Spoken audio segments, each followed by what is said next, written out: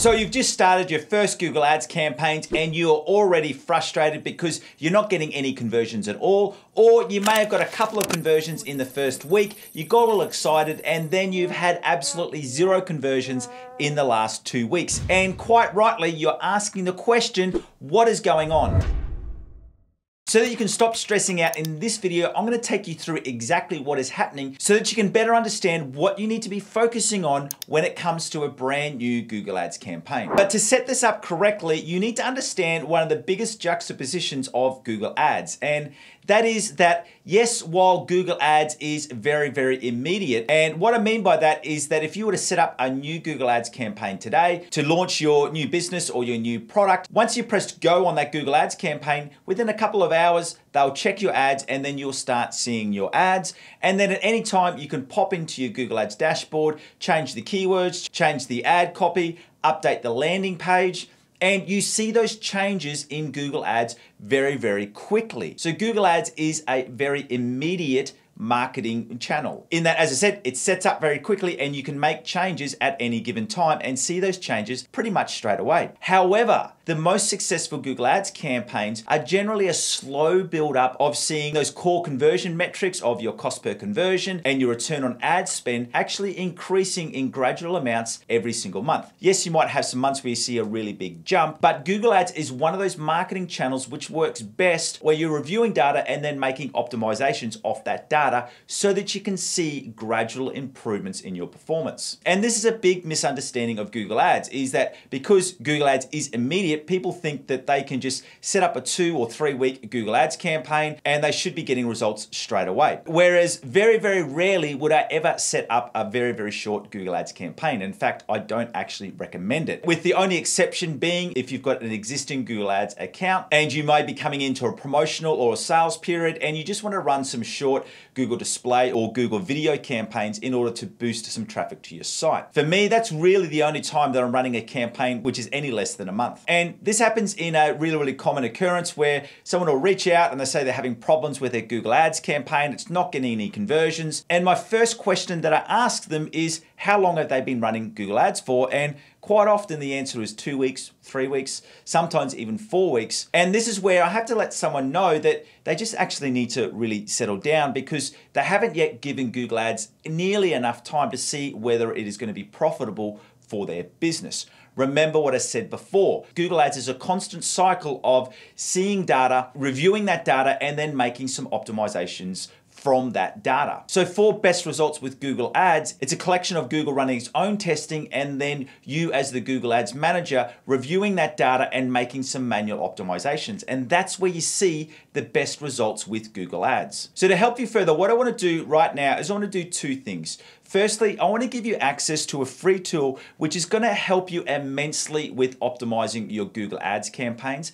And this is something which I still use today. And I've been managing Google Ads campaigns since 2010. And this is a Google Ads optimization checklist. And what this does is this not only lists all of the different optimization actions that you need to complete in Google Ads, it takes it a step further and lets you know how often you need to complete each of those actions. The reality is in Google Ads, there's some actions which you need to complete 2 to 3 times a week. There's other actions which you are only completing once every 2 or 3 months. And you need to make sure you're getting that right. So if you want to know exactly how to optimize your Google Ads account, just make sure you follow that link in the description below so you can get access to my Google Ads optimization checklist. And now the second way that I want to help you is that we're going to jump into a screen share because I've actually prepared a little presentation to explain this better on how the data collection and optimization cycle works within Google Ads.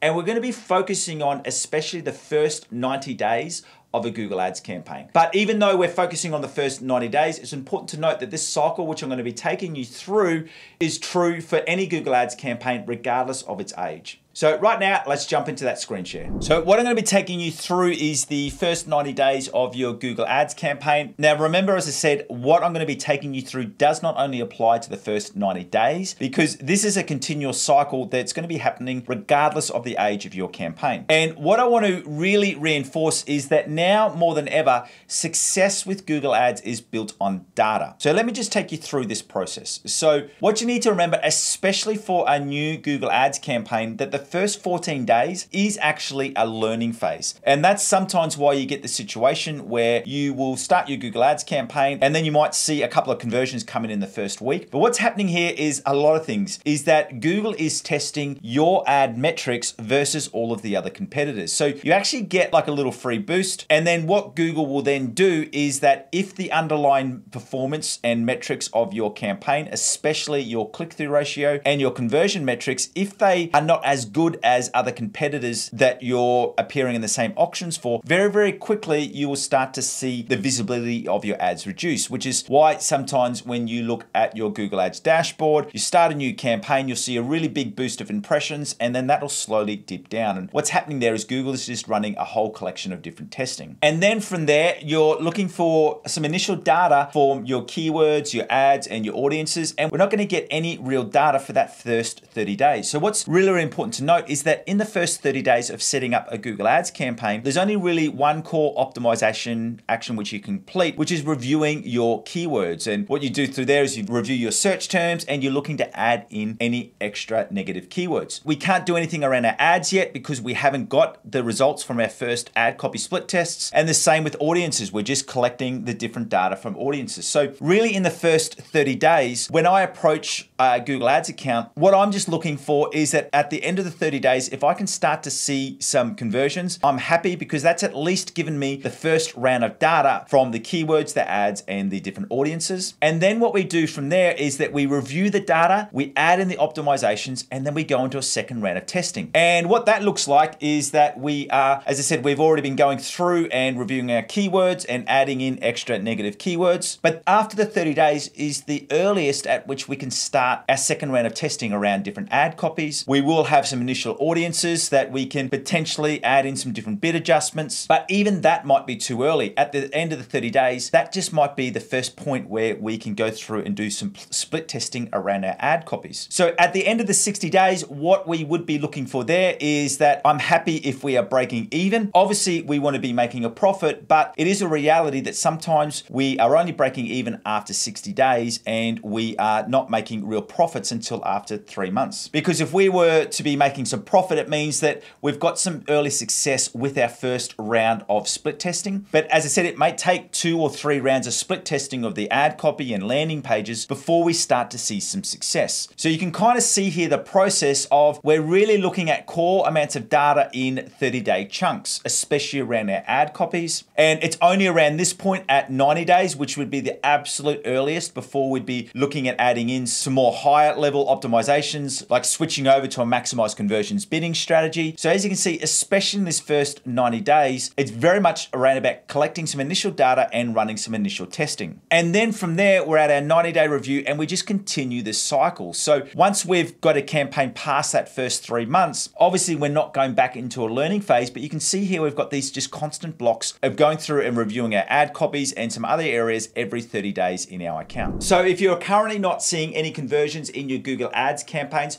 I don't want you to stress out, especially if your campaigns have only been running for a couple of weeks or even for a couple of months, because as I showed you in that presentation, success with Google Ads is found when you go through different cycles of collecting data, reviewing that data, and then making in those correct optimization decisions. And remember, if you want assistance with scheduling out what optimization actions you need to complete in Google Ads at the right time, make sure you follow that link in the description below to get access to my Google Ads optimization checklist.